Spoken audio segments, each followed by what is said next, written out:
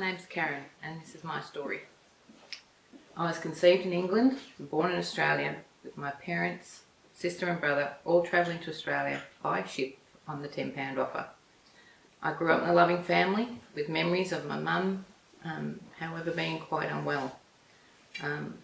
We moved houses lots of times with my dad looking for work, and sometimes he worked 2 jobs.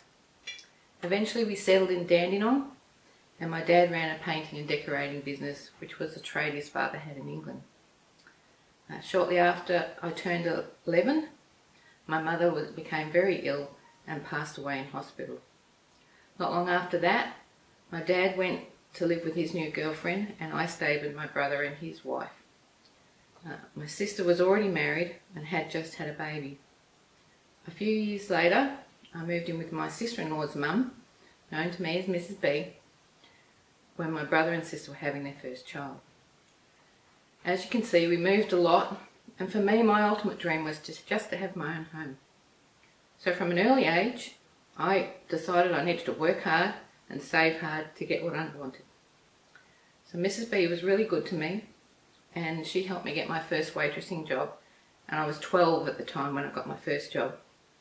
So I saved hard, earning about $5 a session, and so by the time I was 16 I'd saved about $1,000, and I was able to buy my first little car, which was a Volkswagen. At school I was just an average student, with maths as my best subjects. However, in Form 5 I failed English, so therefore I failed school. So then I left school not really knowing what I wanted to do. However, I had an opportunity to do a secretarial course at Dandenong Secretarial College, which I thrived in. I finished in the top 3. At the conclusion of the course, I was offered a job in a legal office in Dandenong, where I learned word processing using a WAN computer system. This set me up for my future years, and I developed a great love for using computers. I changed a few jobs and a few legal offices and became very proficient at being a word processor. I eventually worked in the largest international law firm in the city, and I managed a word processing team. I learned system administration and writing programs and templates and macros, and developed a lot of legal documents that could be done very quickly. In 1983, when I was 22, I met Stephen, my husband now. He had a love for motorbikes and music, which is what I shared. I had my own motorbike at the time. After a few dates, he invited me to come to church, to the Berwick Church of Christ. I'd never really been involved in church. My family never went to church. My older sister had become a Catholic when she got married, but I never really attended the church with her. So when I got invited by Stephen to come to church, it was a bit of a shock for me that someone actually would do that. And I was surprised when I got there that there was lots of contemporary music, and the messages were really relevant, and so I enjoyed attending them. We got married the same year we met. All I can say is that we really clicked, and we just got married very quickly. So I'd always really worked hard and saved hard, believing that money was the way to happiness. I used to work 2 jobs, working my legal office and still doing waitressing work. So after we got married, the year after we got married, we were able to put a deposit on a house, and we also went on a world trip for 3 months. We were both earning good money and saving lots, and life was good. If you'd asked me about going to church previously to Stephen inviting me, I would have said, I don't need anything. What could God do for me? I sort of believed in God, but I didn't know anything about Jesus and how much he loved me and what a relationship with him would be like. So one Sunday morning in 1985, so a couple of years after we were married, I went up front and gave my heart to the Lord. It was It's not something I really remember much about, other than I just couldn't stop wanting to be making that decision. In 1986 I had my first daughter Amy, and then in 1988 I had my second daughter Madeline. I also had another daughter a bit later on, which I'll mention later. I was blessed with good pregnancies and easy births. Life was really good, and I loved being a home mum. At this time Stephen was running his own business, and he had an office in Berwick, and we were doing well financially. However, in around 1991, the insurance company he was working for decided to stop all the arrangements and branches, and so we tried to struggle on, but in the end we actually lost our home. Our cars were repossessed, and we went through bankruptcy. I was devastated, but I was so thankful that I had God at the time, because he just helped me.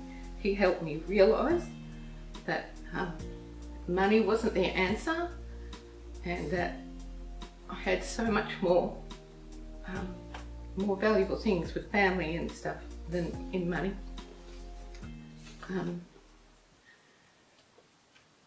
So at that time,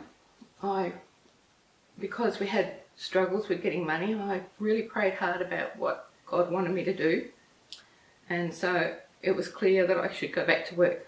So I prayed one morning and said, right God, if you want me back at work, then you need to get me a job.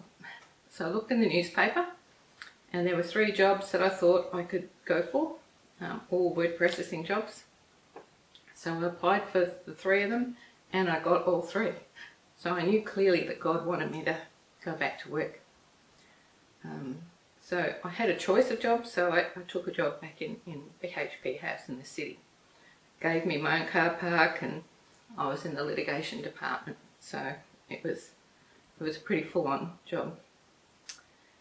About a year later after that, there was a job advertised at church, and I really felt strongly that I should apply for this job. I didn't actually get the job, but 3 months later the person that actually got the job wasn't coping, and so the job was advertised again, and so with hesitation I did reapply again. So they employed me, and yeah, I remember walking in there, and the first things I saw were typewriters, and I thought, oh goodness, I've come from a computer driven industry back to typewriters. So I knew that God needed me to step things up in the church and get the church running well. So at that time, also in 1995, I had my 3rd daughter, and she was clearly a gift from God at that time, and so with all my family and friends and God's help, I was able to work, and she was able to be cared for at the same time. So for the last 28 years, we've rented homes. We've always been able to put food on the table. We've always been able to provide the kids their schooling and all that sort of stuff, and we've endured our challenges along the way as a family, as most families do. And I'm pleased to say that even though during this COVID time, God sort of stirred back up in me at the beginning of the year that he wanted to give me my dream, to have my own home. And so we started the process, and then COVID hit. But through it all, God was there with us, and we actually are now living in our own little unit, paying it off, of course, on a mortgage, but without God's help, this would never have happened. And I'm so thankful and to be in God's family, who surround us with lots of love, and I just don't know how people can survive without God in their lives. And I just encourage you all that if you think you have it all together, I think God has a better way for us. It's an easier way and a much clearer way. And I pray this for everyone who sees this.